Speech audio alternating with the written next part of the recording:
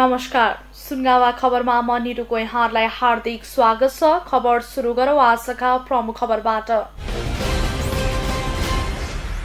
कर्णाली प्रदेश सभामा पहिलो पटक ढ्यापढ्यापै सुरु। विप्लवलाई प्रतिबन्ध नलगाई वार्ताबाट समस्या समाधान गर्न सांसदको जोड। मध्यपश्चिम विश्वविद्यालयमा निर्माण व्यवस्थापन इन्जिनियरिङ विषय सुरु। दक्ष जनशक्ति उत्पादनले योजना तर्जुमामा सहयोग पुग्ने उपकुलपति कोइरालाको ठहर।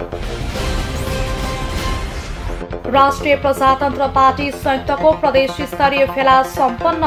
कांग्रेस र कम्युनिस्टहरूले धर्मनिरपेक्ष लादेर जनतालाई अन्याय गरेको अध्यक्ष राणाको आरोप। समयमै टेन्डर नहुँदा बुलबुले तालको बजेट फ्रिज जाने संकेत। आवश्यक जनशक्ति नहुँदा टेन्डर प्रक्रियामा ढिला भएको मन्त्रालयको भनाई। कर्णाली सरकारले हिंसा पीडित महिलाका लागि संरक्षण अधिकृतको व्यवस्था गर्दै। प्रत्येक प्रहरी इकाइमा तालिम प्राप्त एकजना संरक्षण अधिकृत तोकिने। अब खबर विस्तारमा।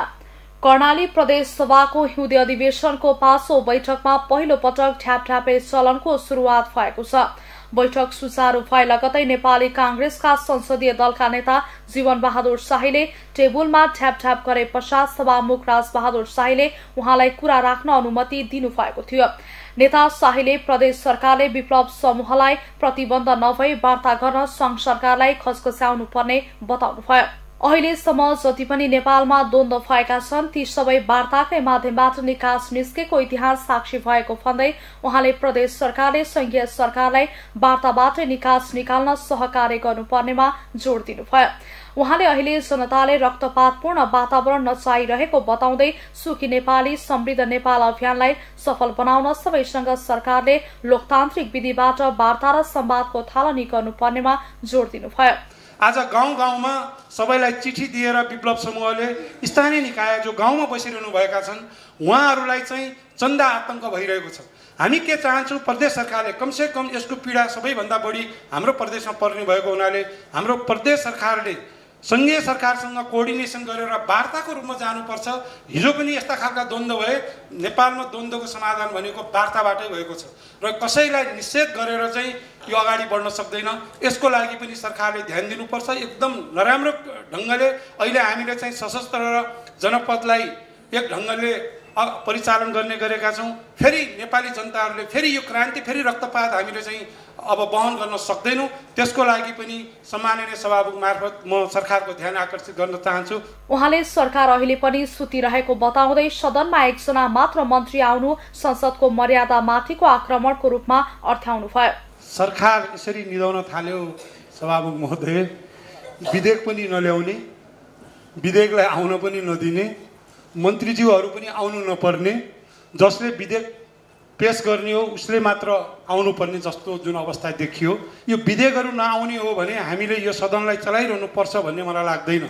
यसरी एउटा एउटा गर्ने, आएका भोलि बिहान राख्ने, पर्सि बिहान राख्ने अनि हामी चाहिँ दिन काट्न लागि हामी कुनै पनि माननीय सांसदज्यूहरू आउनुभएको जस्तो लाग्दैन। सभामुख महोदय, कर्णाली प्रदेशमा खेलकुदको व्यवस्था गर्न बनेको विधेयक 2075 माथिको सैद्धान्तिक छलफलमा भाग लिँदै सांसद ठम्बर विष्टले कर्णालीका मौलिक खेलहरूलाई प्राथमिकता दिनुपर्ने भन्दै खेल क्षेत्रमा लगानी बढाउने पर्ने खालको नीति बनाउनु पर्नेमा जोड़ दिनुभयो। संरचना र खेलाडीलाई आत्मनिर्भर बनाउने खालको व्यवस्था ल्याउनु पर्ने सांसद विष्टको भनाइ छ। नेपालको सन्दर्भमा खास गरी हामी प्रदेशमा आधारित भएको हुनाले प्रदेशसँग सम्बन्धित खेलकुदहरू के हो तपाईले त्यो कुराहरू ऐनमा अथवा चाहिँ नियमहरूमा त्यो कुराहरू आउन जरुरी छ। कपी पेस्टको रूपमा नआएर हाम्रो कर्णालीको सापेक्षतामा आउन पर्यो। त्यो यहाँ अलि मैले झल्केको जस्तो पाएन। त्यसलाई तपाईले कहीँ न कहीँ त्यसको एउटा भोल्युममा समेट्न जरुरी छ जस्तो लाग्छ। छलफलमा भाग लिँदै सांसद बिन्दमान विष्टले खेल क्षेत्र राष्ट्रको एउटा विशिष्ट क्षेत्र भए तापनि दुर्गमका खेलाडीहरू राज्यको पहुँचमा हुन नसकेको बताउनुभयो। दुर्गम क्षेत्रका खेलाडीहरूसँग राज्य पहुँच पुग्न सक्ने खेलकुद नीति बनाउनु पर्नेमा जोड़ दिनुभयो।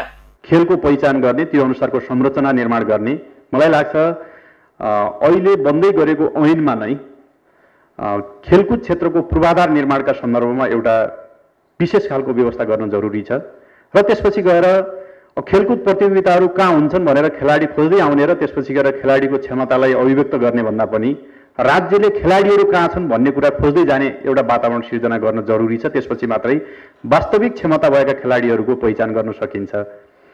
गाउँ गाउँमा एकदम दुर्गम दूरदराजहरूमा खेल्न सक्ने क्षमता भएका खेलाडीहरू छन्, तर कि खेलाडीको राज्यसँग पहुँच छैन, खेल जगतसँग पहुँच छैन र राज्यको खेलाडीसँग पहुँच छैन, त्यहाँसम्म उसको दृष्टि पुगेको छैन, जसको कारणले गर्दाखेरि खास निखारिएर आफ्नो प्रतिभा व्यक्त गर्ने खेलाडीहरू खेल क्षेत्रमा प्रवेश गर्न नसकिरहेको हो कि।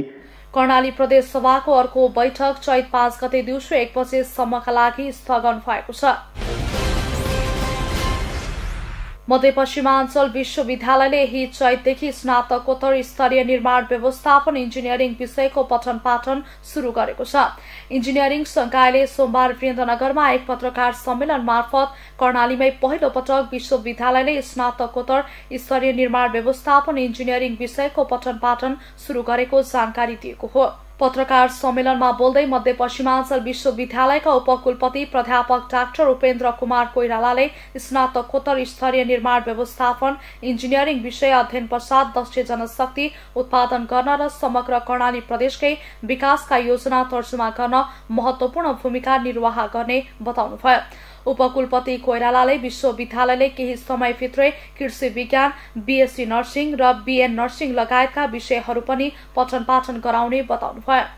हामी अब निकट भविष्यमा master in mass communication and journalism यो पनि सुरु गर्छौँ। हामी ब्याचलर इन रेडियोलोजी पढाउन सक्छौँ, हामी बीपीएस पढाउन सक्छौँ, एग्रिकल्चरको निम्ति हामी अभ्यास गर्न सक्छौँ र त्यस किसिमले युनिभर्सिटीले एउटा अगाडि बढेको छ र विश्वविद्यालयले बीएससी एग्रीको निम्ति एग्रिकल्चरल साइन्स पढाउनको निम्ति पाठ्यक्रम तयार गरिसकेको छ।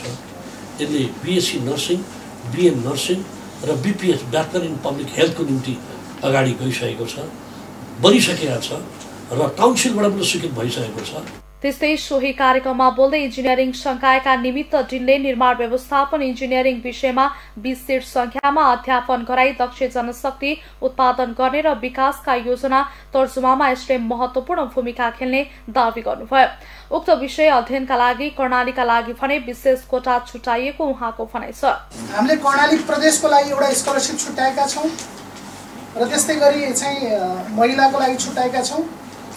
विभिन्न सिटहरू छ, त्यसले गर्दाखेरि यो समग्र कर्णाली प्रदेशको विकासमा र क्वालिटी इन्जिनियरहरू चाहिँ सरुवा भएर यहाँ पढ्नको लागि एउटा सेन्टरको रूपमा डेभलप हुन्छ भन्ने विश्वास इन्जिनियरिङ संकायले लिएको छ र विश्वविद्यालयले लिएको छ।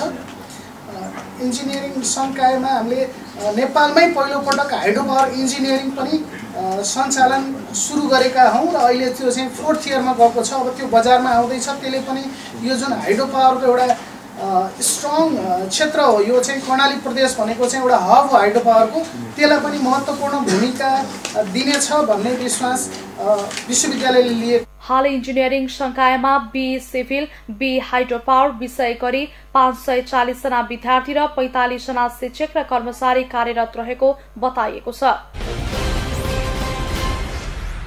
सरकार कम्युनिस्ट लोकतन्त्र स्थापना गर्न लागि परेको भन्दै राप्रपा संयुक्तका अध्यक्ष पशुपति शमशेर राणाले आपत्ति जनाउनु भएको छ। राष्ट्रिय प्रजातन्त्र पार्टी संयुक्तले सोमबार वीरेन्द्रनगरमा आयोजना गरेको कर्णाली प्रदेश स्तरीय भेलालाई सम्बोधन गर्दै उहाँले यस्तो बताउनु भएको हो। अध्यक्ष राणाले सेना परिचालन गर्न राष्ट्रिय सुरक्षा समितिको सल्लाह नचाहिने, प्रधानमन्त्री स्वयंले सेना परिचालन गर्न सक्ने तयारी आपत्तिजनक भएको बताउनुभयो। नेत्र विक्रम सन्तलाई इंगित गर्दै प्रधानमन्त्रीले घुमाउरो पारामा धम्की दिएको भन्दै राणाले आफ्नो निष्ठामा सम्झौता नगर्ने भन्दै चुनौती समेत दिनुभयो। सीके राउतले राष्ट्रिय अखण्डतामाथि चुनौती दिएको बखतमा प्रधानमन्त्री ओलीले मौनता साधेको भन्दै यस्तो बताउनुभयो। केपी ओलीजीले यो राष्ट्रिय सुरक्षा परिषदको बैठकमा उहाँले के कुरा गर्नुभयो भने हामीलाई नेत्र विक्रम एकै लहरमा राखेर उहाँले एउटा सांकेतिक भाषामा हामीलाई कारबाही गर्ने धम्की दिनुभयो। अब म यहीँद्वारा यहाँ भएको रिपोर्टर र प्रेसद्वारा म केपी ओलीजीलाई के भन्न चाहन्छु भने हामीले नेपालको धर्म नेपालको संस्कृति, नेपालको परम्परा, नेपालको इतिहासको पक्षमा, नेपाली जनताको पक्षमा अभियान अगाडि छेडेर बढेको बेलामा तपाईँ हामीलाई धम्की दिनुहुन्छ भने तपाईँको धम्की हामी स्वागत गर्छौँ। कांग्रेस र कम्युनिस्टहरूले धर्मनिरपेक्ष लादेर देश र जनतालाई अन्याय गरेको बताउँदै अध्यक्ष राणाले धार्मिक साम्राज्य कायम गर्ने विदेशीहरूको बदनियत स्वीकार गरेर कांग्रेस र कम्युनिस्टहरूले कसैसँग सल्लाह नगरी धर्मनिरपेक्ष लादेर अन्याय गरेको बताउनुभयो। कम्युनिस्ट र कांग्रेसले मिलेर यो 94% जनतालाई धोका दिएर यो मुलुकलाई धर्मनिरपेक्ष बनाइदिए। मलाई लाग्छ त्यो बेलामा धेरै विदेशी पैसाको थैलोहरू चलेको थियो। त्यसमा बिकेर यो मुलुकलाई विदेशी धर्मको साम्राज्य बनाउने दाउमा बदनियतमा लागेर यस्तो काम भयो भन्ने मलाई लागेको छ। र यो सम्पूर्ण धर्मावलम्बी, चाहे त्यो हिन्दू होस्, चाहे त्यो ओमकार परिवारको होस्, उनीहरूमाथि ठुलो अन्याय भएको छ। त यो अन्याय हामी सहन्नौ साथीहरू। यो अन्यायको विरुद्धमा हामी आन्दोलनलाई पर्यो उत्रेरै अगाडि बढ्छौँ। प्रदेश स्तरीय अगुवा नेता तथा कार्यकर्ताहरूलाई प्रशिक्षण दिने कार्यक्रमका साथै पार्टी एकीकरण पश्चातको एकताको सन्देश दिने उद्देश्यले प्रदेश स्तरीय भेलाको आयोजना गरिएको पार्टीका केन्द्रीय सदस्य कविराम पुरीले जानकारी दिनुभयो। कर्णाली प्रदेशकै चर्चित सुर्खेतको बुलबुले तालको लागि प्रदेश सरकारले छुट्याएको 5 करोड़ बजेट टेन्डर आह्वान नै नभई फ्रिज हुने संकेत देखिएको छ।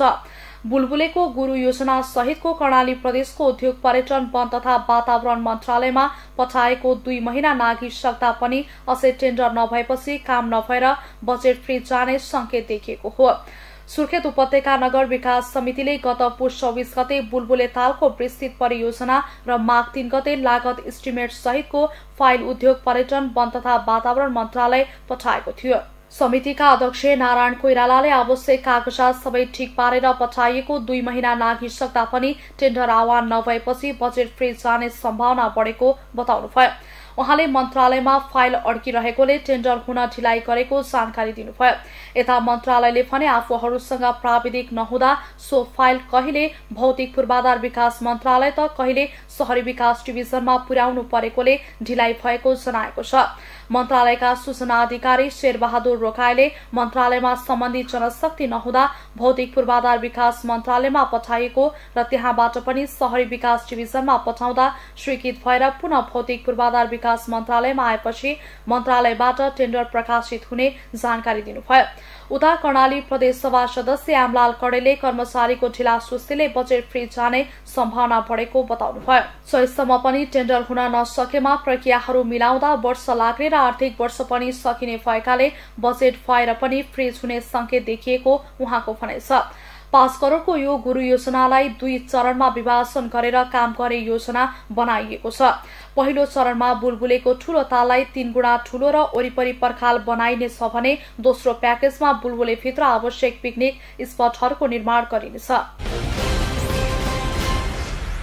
कर्णाली प्रदेश सरकारले घरेलु हिंसा पीड़ित महिलाको सुरक्षाका लागि संरक्षण अधिकृतको व्यवस्था गर्ने भएको छ।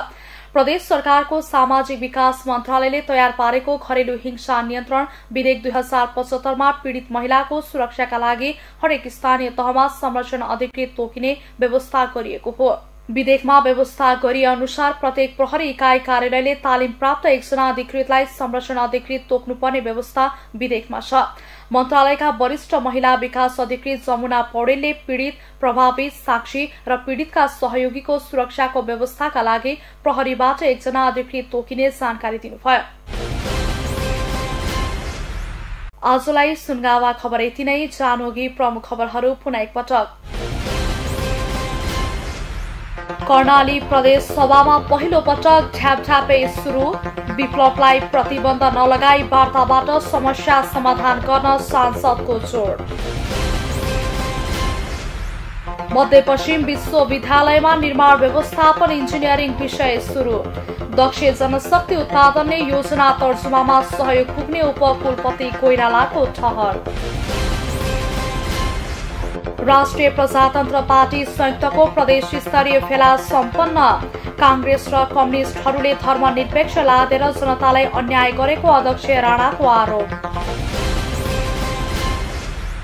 समयमै टेन्डर नहुँदा बुलबुले तालको बजेट फ्रिज जाने संकेत आवश्यक जनशक्ति नहुँदा टेन्डर प्रक्रियामा ढिला भएको मन्त्रालयको भनाई। कर्णाली सरकारले हिंसा पीडित महिलाका लागि संरक्षण अधिकृतको व्यवस्था गर्दै प्रत्येक प्रहरी इकाइमा तालिम प्राप्त एकजना संरक्षण अधिकृत तोकिने।